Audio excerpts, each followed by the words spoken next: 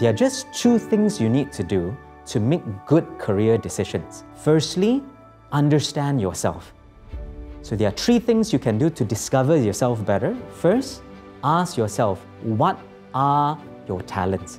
What are the things you're good at doing? What are your strengths? Now, I can tell you, being a psychologist for the last 25 years, everybody has strengths.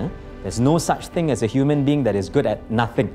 So think back to all of the things you've been doing in school, the different subjects you're taking, the different student activities, different sports, art, leadership. I'm sure you can think of a few things that you're really good at doing. So that's first, understand your strengths. Number two, ask yourself, what are your interests?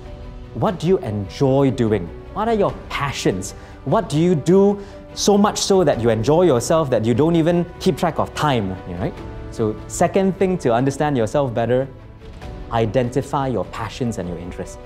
The third, ask yourself, what do you want in your life? So this is about goals in life. This is about what's going to bring you happiness. What's going to, give your life a sense of fulfillment. Now, different people will have different answers to this question, and there's no one right answer.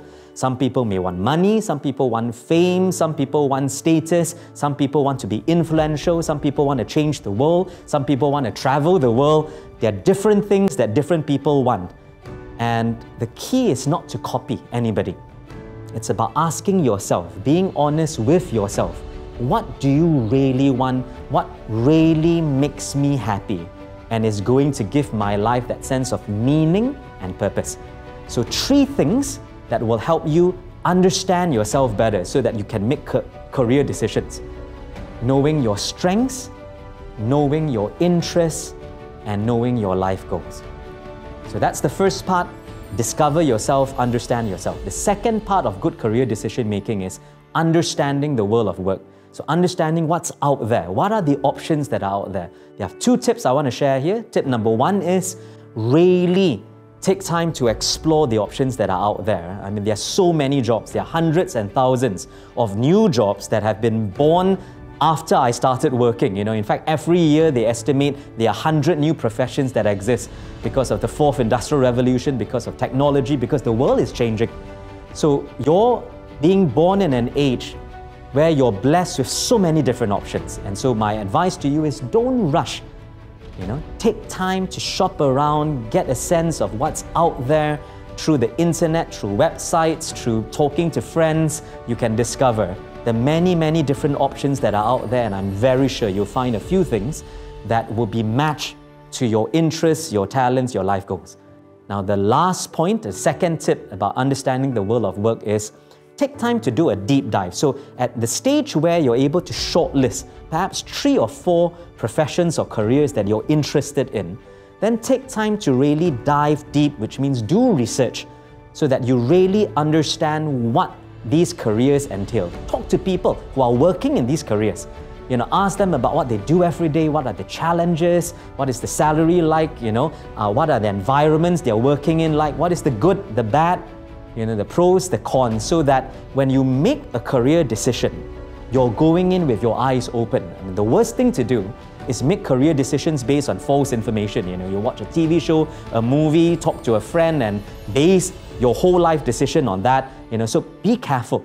Take time to do research, read. If you're interested in an area, go and buy the textbooks in a bookshop so that you get a real sense of what that particular field or discipline or career will involve. All right, so 2 tips when it comes to understanding the world of work. Shop widely, get to know what's out there, and then once you shortlist, deep dive so that you really get a honest, true sense of what that career will involve. Right? So 2 things to summarize. Number 1, know yourself. What are your talents, your interests, your life goals? And number 2, know the world of work. What are the options that are out there? And then when you match the 2 together, I'm very sure you're going to find a career that will fit your talents, interests, life goals, and will give you a sense of real happiness and fulfillment. And that's the goal of career guidance. It's not to find necessarily the thing that will pay the most. It's about finding the thing that will give you the most happiness and joy. And I'm speaking not just as an educator, but as a father myself. I've got 2 children, and I can tell you my deepest wish for them is that in the long term, they find something, they find a career, a pathway, a discipline in university that they really love, that will bring them a lot of joy and excitement and fulfillment. And I'm sure they will earn enough money, because when you choose something that you're passionate about, something that really fits your interests and your strengths, making money is not an issue. It's about finding that sense of happiness. A survey done about 4 or 5 years ago showed that 60% of working adults in the world are unhappy with their job. They hate their job. They wish they could change job. And look, that's very unfortunate, and that's something we don't want for you. So that's why, we are giving you this video to help you make good career decisions, so you end up in a career and a pathway that really gives you joy and satisfaction.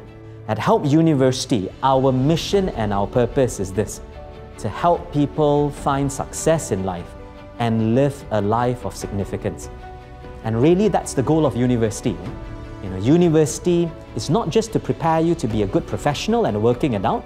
That's part of it. We will prepare you to be successful in your career, find a job. But more than that, it's about helping prepare you to live a full and happy life. And that includes, the relationships you have, having positive relationships. It includes having health, your physical health, your mental health. It includes how you connect to the greater society, and ensuring that you meet your life goals, so that you are living a life of significance and making a difference, not just to yourself, but to your family, to your community, to your city, country, to your world. Right? So I end by wishing you all the best. I hope that you will find this sense of happiness, success, and significance. Thank you very much.